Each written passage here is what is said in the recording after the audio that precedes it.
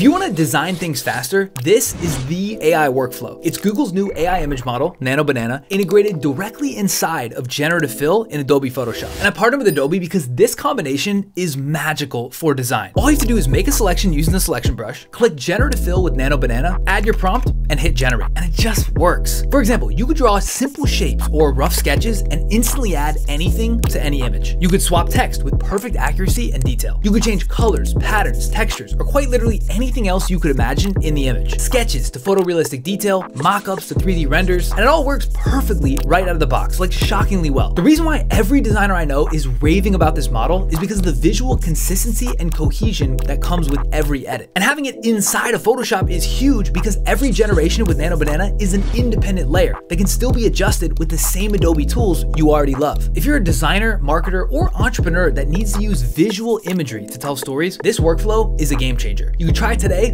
on Photoshop.